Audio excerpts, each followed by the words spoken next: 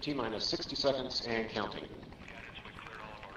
You Make It, We Mock It is a series where we give our viewers the opportunity to become aeronautic engineers. These viewers are allowed to use their imagination and creativity to come up with unusual shapes and materials in their designs. We then accelerate their concepts to over 1,000 miles per hour and record it on a high-speed camera. The high-speed camera doesn't lie, and the results are often surprising and impressive. This scientific and educational video contains no prohibited items, including firearms.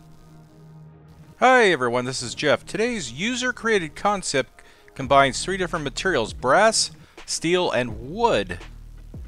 This was designed and built by our good friend Saar Tal of Israel, who happens to be a candy maker by profession and enjoys machining on the side. This hand-built prototype does resemble a knob or perhaps a cam follower. The steel stud sticking out the back is supposed to act more or less like a stabilizer tail. This in theory will keep it flying straight and true without any spin stabilization. But what I find really fascinating is the use of the wood, which is kind of a semi-sabot, and it'll be really interesting to see how well that wood will withstand the 12,000 psi impulse during acceleration.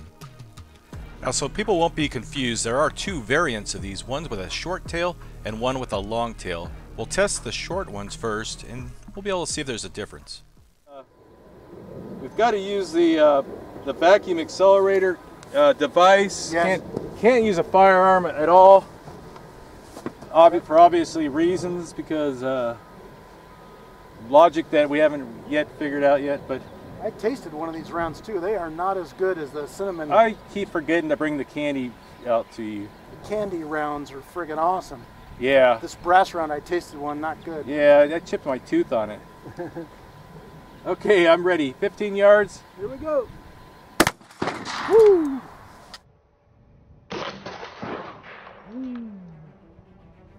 Alright, here comes the projectile.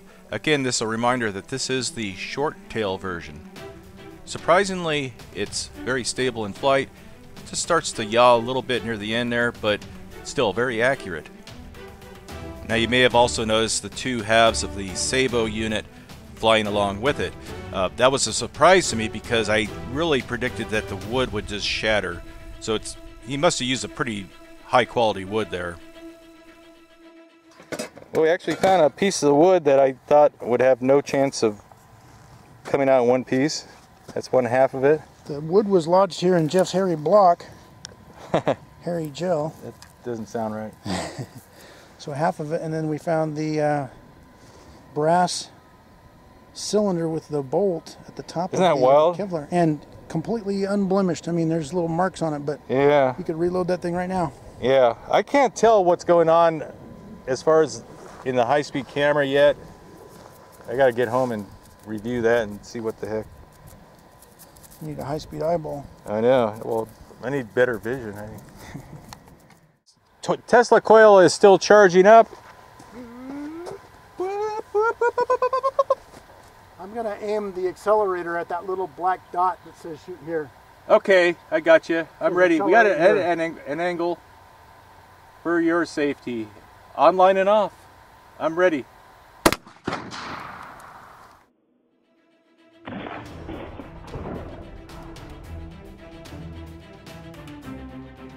Okay, here comes the Comet, again with the short tail. It was yawing around a little bit, but it seemed to stabilize itself a little bit near the end there. Of course, we can't really predict how the attitude of the slug would have changed at further distances. But not bad at all. And this is 45 feet away. I aimed the mass accelerator at this black dot. It hit a little bit high, went down range. You could see Oh, it just shattered the brass. two big pieces of the I'm brass. surprised any of it stayed in there. There's actually more of it embedded down in that hole. Wow. And then out in front of the table about 3 or 4 feet, Quit moving around. There you go. Found a little bolt. The little bolt. Okay. So That's a heck of a crater there, Saul. Yeah, yeah. Vacuum cannon is at maximum vacuumage. Release the hounds. Maximum suck rate has been reached. maximum suckage. Okay, water jug, I'm ready.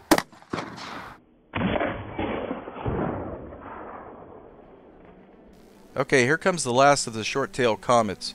Again, we have really good stability. That really tells us a lot that he found the right center of gravity, the balance and everything is just right. Very impressive results for not having any type of spin stabilization.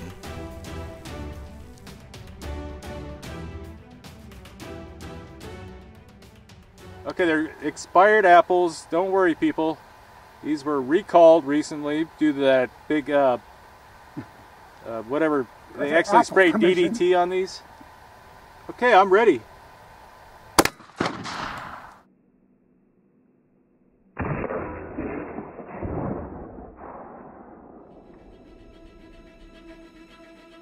Okay, here comes the first long tail version. As you can see, it's completely unstable. The accuracy is way off. He was aiming at the very center of all three of those apples, just so you know. So that gives you an idea just how a little bit of a shift in the center of gravity can really throw things off.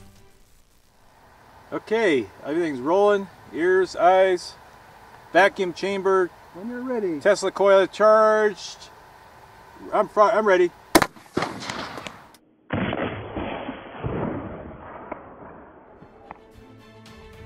I have a really hard time seeing what is going on in this shot, but it looked like it was stable and somewhat accurate.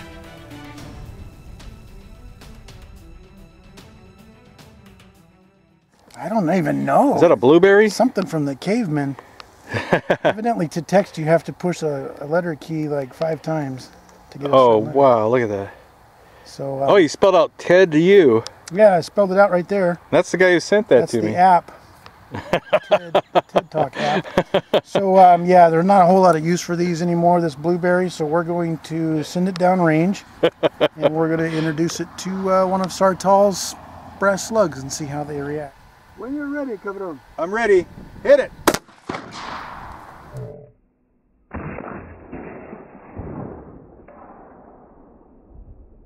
Later, folks, if you go to your app store, you'll be able to download the OG Finger Wiggle app. It looks like a finger coming out of your phone in 3 dimensions. Right, so in between, it's creepy. In between Later Mouse videos, you can have your own Finger Wiggle app. So the round hit just a slightly to the left, knocked all of knocked all of the text right out of the back of this. All the gigabytes out of it. This is the actual bolt that went through there. Ka-ding. I don't know what direction it was going. Well, after it hit the phone, whatever direction it was going when it hit the phone, we don't know, but it did hit the vest this direction because I found it probably began tumbling right away upon impact. Yeah. So I found the bolt actually embedded into the Kevlar, and you can see this time, first time ever, it actually bent the bolt. Look at that. It still had a lot of energy. I'm going to take this back to the Cricket store. Get a refund. Tell them, hey, there's a brass bolt in my phone. Free Obama phones. Alright, this is the last of the long tails. Not bad stability. It starts to kind of correct itself near the end there, and we see a little flash of the screen there. That's kind of interesting. All in all, I am very impressed with the performance of the Comets. The short tail version definitely was a more stable version than the long tail.